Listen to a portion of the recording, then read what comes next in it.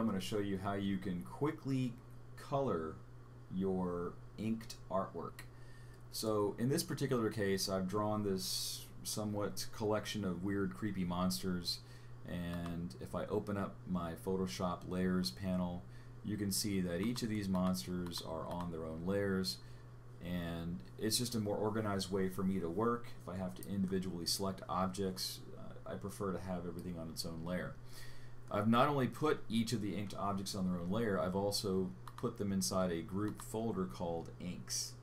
And one of the things that I recommend is that if you're coloring, you want to color on a layer that is below your inks layer. So I've made a new layer here, and I'm just going to call this colors. And what I'll do first of all is I'm going to use the magic wand tool.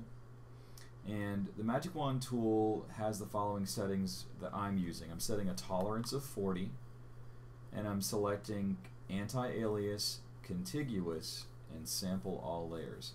Now the tolerance value is an important consideration here because the higher the tolerance, the more coarse the selection is, which means that it's going to be a little bit more, it'll try to select areas that, if I zoom in here real quick, you can see that I've got some, jaggedy edges here.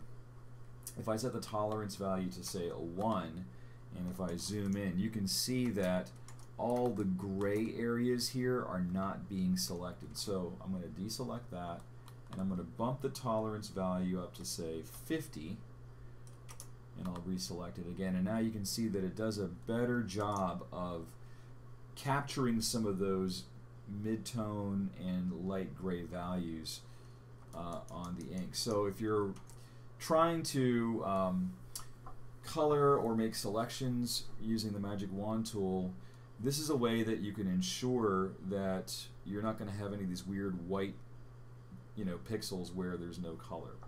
So I've set this to a tolerance of 50. You can bump it up even higher depending upon what your threshold is. Let's just bump it up to 70 for giggles. So I'm going to take the magic wand tool and I'm going to click on an area outside of my art. And you can see here I'm going to make a few additional selections, holding down the shift key to make sure I capture all the area that is going to be my negative space. And I will make that, I'll fill that in with red. And before I deselect, what I want to do is I want to make a new layer, and I'm going to inverse the selection. It's Shift Command I. And this selects now the actual art itself, and I'm going to pick kind of a purplish value here. So you can see that it's a quick way just to lay in some flat color values. And the caveat, or the thing that I would kind of like mention here, is that you want to make sure all of your inked line work is fully closed. If you have any gaps within your ink work, then the magic wand will actually go through those gaps and it will affect your selection. It's not a total deal breaker, but I generally try to apply that as a good rule of thumb. So let's take a look now and apply this concept. We'll take this hand here, and I'm on the layer that contains the purple. I'll select this top hand here, hold down my shift key to add to my selection. And if I zoom in real quick, how do I get some of these smaller selections? Well, I can use the magic wand tool, but that's just a lot of extra clicking. Instead of doing that, what I'm going to do is just go back to the freeform lasso tool, hold down my shift key, and I'm just going to add the parts that are not selected on the hand. I'm going to add those to my selection. So you can see here that I'm just making some very, very loose selections around here to make sure that I've got all my selections in place. So with that being said, I can hit Command J, Command U, and I can make this darker. I missed a little spot over here. So now it's isolating the hand from the other elements that are within the scene.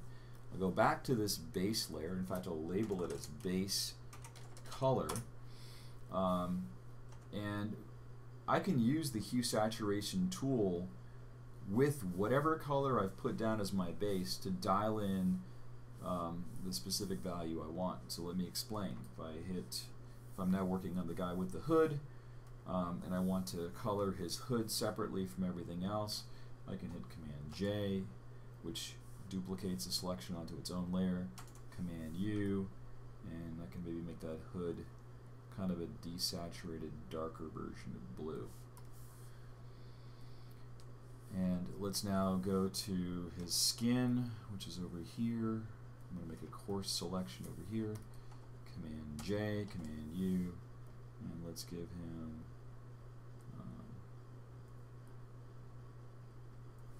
a little brownish skin. I'll go back to the lips, and because I have all these small lines here, I'm going to just get by with using my lasso tool to make a selection for the lips. Command J, Command U, and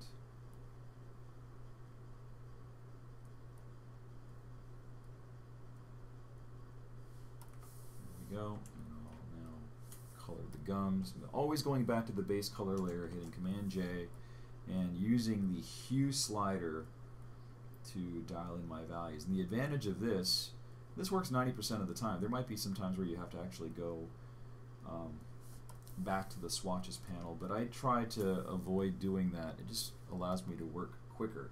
So Command J, Command U. Let's make the teeth kind of yellow-ish. And so now I've got our hoodied figure done. Let's repeat the same process now for the guy above him. I'm going to select his skin. And again, I've got his nose. I'm going to add to the selection by holding down the Shift key and using the lasso tool. And I'll also get the inner part of his ear. Command J, Command U. And let's give him kind of a light peach hue. Let's go back to the base layer, use the magic wand tool, and select the hair. And here there's a really tiny sliver. If you look at the selection right here, it's really, really small. Sorry, I'm not sure. Okay, Alexa. And select that. Command J. And I'll give him a little bit of a brownish hair, like so.